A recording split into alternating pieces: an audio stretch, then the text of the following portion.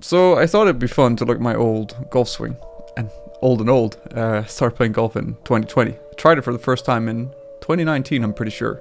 And it was one late September evening. I was invited by my in-law, or an in-law, to try play golf for the first time. And we shared one bag of golf clubs. And yeah, it was an experience. And I mean, it went absolutely horrible. I have no idea what my score was, but it was probably in the 120s, if not more. Actually, 120 wouldn't have been that bad for the first time trying it.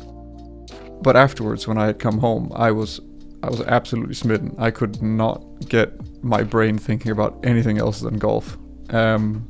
So I splurged a bit. You could say splurged, but I bought a golf starter set for around 4,000 Swedish kroners. I don't know how much that is in pounds. 350 pounds maybe.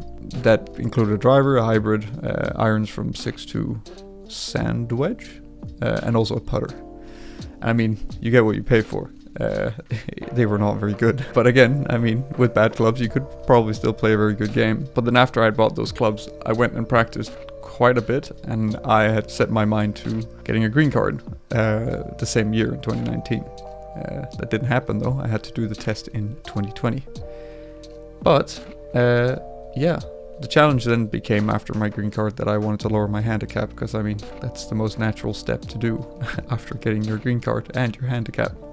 And I wanted to aim for the 36, I think, originally, and then further down to, well, to scratch, but that's not realistic. But yeah, today I am playing to a handicap of 20.22, but my handicap is 20.9 at the moment, or at the time of recording. But it's always fun to look back and see how my swing has changed from actually pretty much as soon as I started playing until how it is now. And we will probably see more of how my golf swing is in the course vlog part of the video. But yeah, let's have a look at my old swing, shall we? So yeah, I have a few videos here. First video is actually from the 15th of March in 2021. And I have examples of my drive and my iron shots at the time. And this was also with my original starter set of clubs. I very quickly did end up buying a nicer set of clubs, which you will also see. But let's see how it looked in the beginning of 2021. I'm laughing now. This is just me at the driving range, recording my swing to get some sort of idea of what my swing was like. Just doing a little practice swoop there and boink. There we go. Felt that was not a good shot. I could also see myself saying that it wasn't a good shot, and there's a lot of things here. I mean, I'm quite narrow. Some would probably say that's a wide enough stance. That arm is completely bent, my lead arm. And I mean, I can't speak for the angle of attack here, or the swing path rather, but I chicken wing it like crazy. And also I look very angry when I swing for some reason, probably because I was very disappointed. And then we can see how a drive looked the day after. So here we are. We're gonna drive it. Standing very upright here. Arm is bent a bit. It's kind of straight on impact. And of course this is just a wobble effect from the camera. There. There's not a lot of power in it. I'm also almost falling over. I've always had issues and still have issues with feeling like I'm tripping over when I swing. Then 2 months later, I have a hybrid shot when I was out trying to record myself playing golf, and I'd gotten a better hang of it. I still think I'm very stiff, I'm not bent over enough. The arm though had become a lot straighter at this point, and that was also something I was very hyper focused on, was to make sure that my arm actually would remain straight throughout the swing, my lead arm, because it's one of the most unnatural things when you start. But actually turned out, as far as I recall, it landed somewhere, like, not on the green, because it's quite a far or long par 3. But it landed here on the edge. Then on the same day, I also have an iron hit. And there it went. It had gotten better, but again, not bent over enough. Very steep angle of attack, or very steep swing path. Because, I mean, I was aiming it towards the green, and the club was also faced towards the green, but it ended up just being pulled directly left. And I remember this actually being out of bounds, so it went out here, and that was it. So I was very disappointed with that. Then a month later, in June of last year, actually, I recorded again. This is a good drive, or I mean, it might not look good, but the result of it was okay. I remember being very happy with it.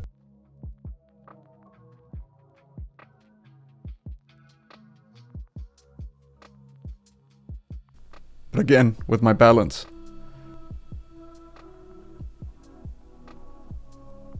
Yeah, pretty decent. Then same day with irons, and here is an example of it going horribly wrong, because I absolutely chunk it, and I know I'm not supposed to take practice swings on the tee box, but I had been really trying to work on actually keeping my, like, making a divot after the ball. In this case though, I decided to make a divot all over the ball, and it didn't fly very far. But disregarding the horrible divot and chunk I made there,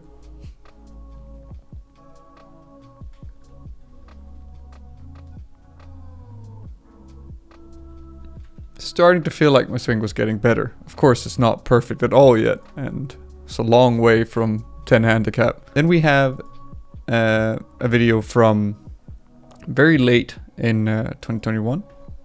I think this was in September. And in September, I got some pretty decent shots, but again, that was not where I was aiming. And I was hinging my wrists like crazy. Like, it might look good, but it was almost painful to play this way.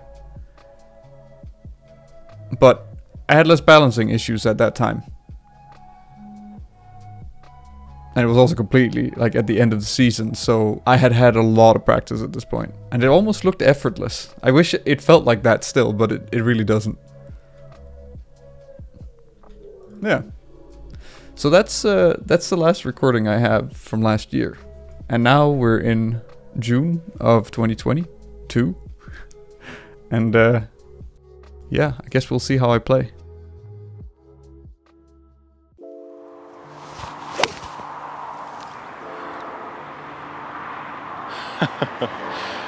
Okay, well, it's on the fairway.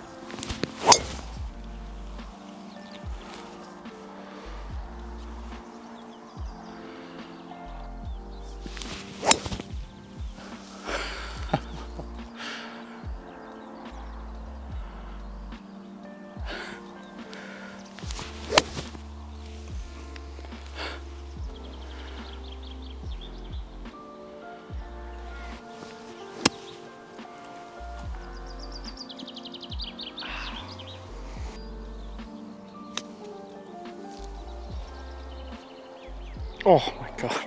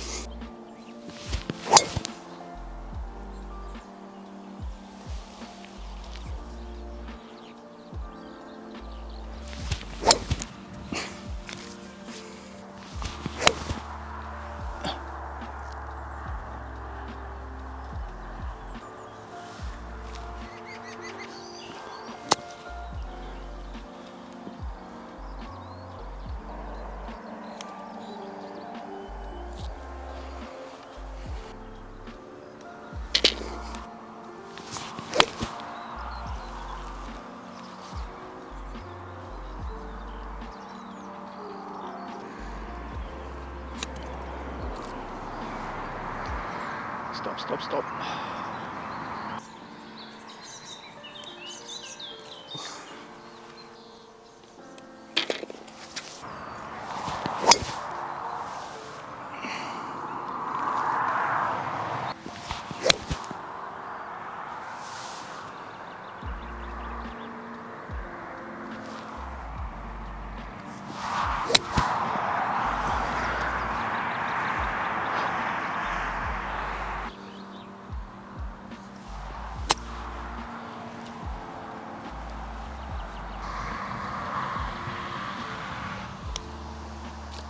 Yes.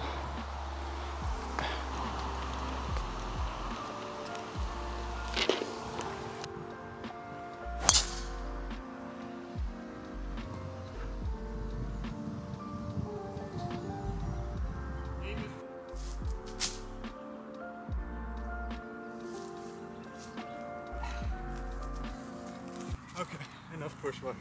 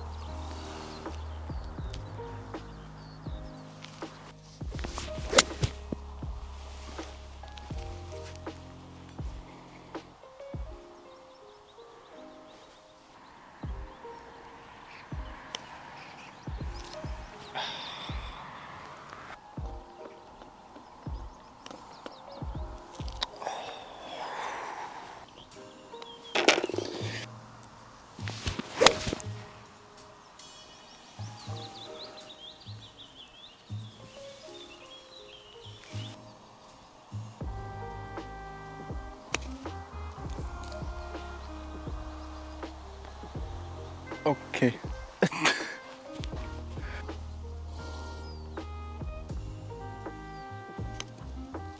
I'm in bed.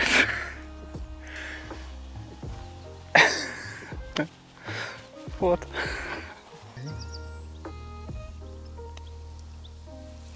Oh, okay, and now you decided not to be fast.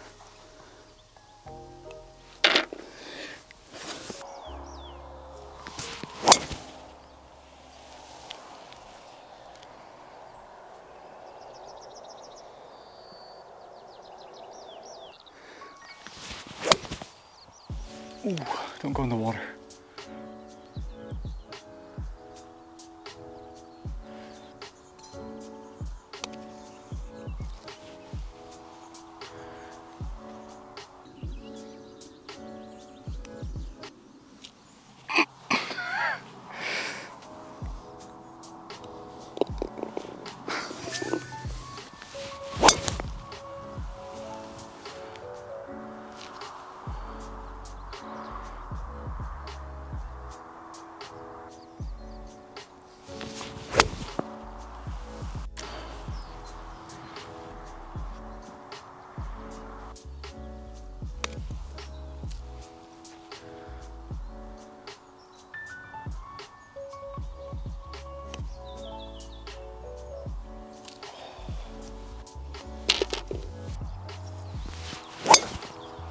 Ooh.